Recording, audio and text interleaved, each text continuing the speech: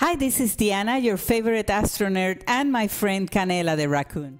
So now let's start with the problem and how I solve it. So I downloaded the new beta version, and this is when my nightmare started.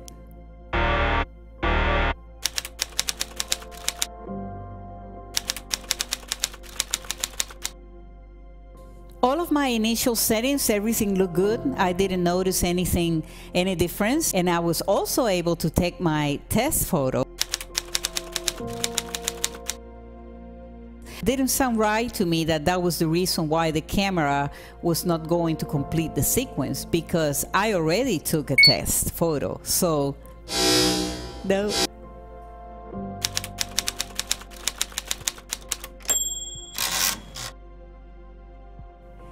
Sequence Generator gave me a notification. Sequence was completed, but the green bar on the bottom was not 100%. So that was the first red flag. Something was really wrong.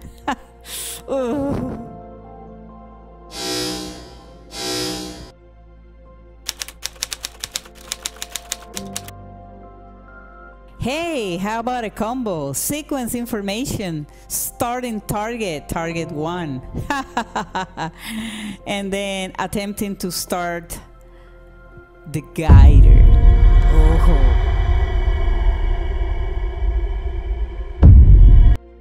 So the problem seems to be related to the plate solve, auto guide, and I was also having problems already with the PhD2. So now that I know that it has nothing to do with basic settings, it's time to go into the plate solve. So I tried to do a blind plate solve of an image, and guess what?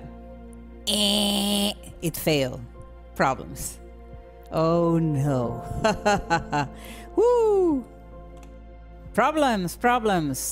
Checking auto guider status, it was just stuck right there. I had to find a way to channel the frustration after spending sometimes weeks trying to solve a problem, a technical problem. So what did I do? I have a piñata.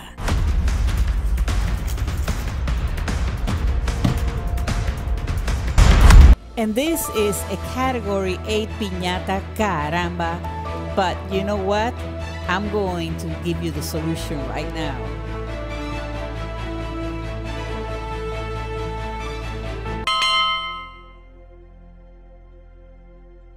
So this is how I solved my problem. After a long time, many days, and a lot of piñata tantrums that I have for about 10 days, I found the solution on this page. It's all related to plate solving. Okay, and the instructions are very easy to follow. It starts with the installation. You have to download the installer. It's self-explanatory, and these files are going to be located under C, Program Files, Astrometry.net, Local Solver. These files were gone somehow after the beta installation upgrade. Okay, so this is how originally I found out that something was wrong, because I couldn't find these files. So you want to be sure that you check on that. Step number 4, it's very easy, self-explanatory. The port number, I left everything as a default. I didn't have to change or look for anything. And then, of course, we're going to click install. I did have to do a pause on the antivirus and the programs that I have to protect the computer. I did have a conflict with that, even though that I tried to run it as an administrator. But I just decided to turn them off for about an hour, and everything worked good. Then we're going to go into the files are going to extract. It's going to take time. They're big files. And finally, we are going into the setup wizard from astrometry.net. I'm having a hard time with this word. Step number 9, I didn't have to look for anything. I just left everything exactly the way it was, and it works great. It worked really good. Step number 10, yes, I did see all of this. And then finally, you're going to confirm that ANSVR is running by opening the ANSVR settings item in the Windows Start menu. And this is the part where you are going to see your file. So it is on the Start menu, and it's under astrometry.net local solver. So this is going to be right here on your Windows Start menu. Okay. And then finally, you will know that the process is successful and complete when a page like this will open in a browser window with the ANSVR setting.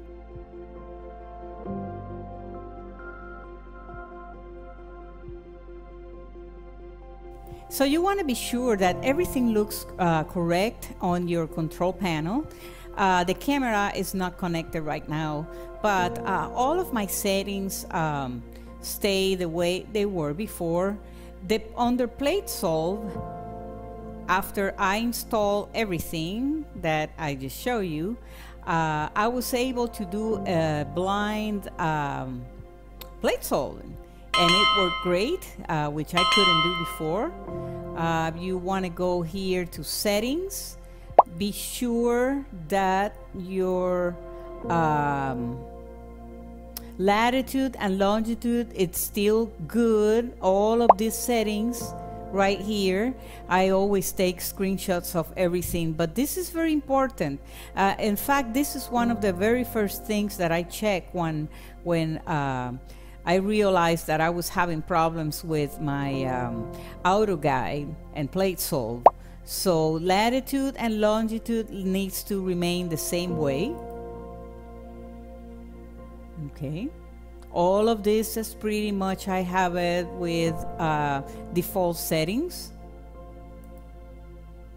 And then you go, after you do your process and you install everything again, the astrometry.net settings. As you can see, here it is, the ANSVR local astrometry folder. We go here into the settings, and according to the instructions on the page that I show, you need to see this. If you see this window, we're good to go. Don't worry, we fixed the problem. We just fixed it. On the section in the control panel under auto guide, I did change a little bit some settings here. I'm sure I can make this better eventually. I was sure to put my PhD2, which is the program that I'm using to guide, and I check here on dither and small dither.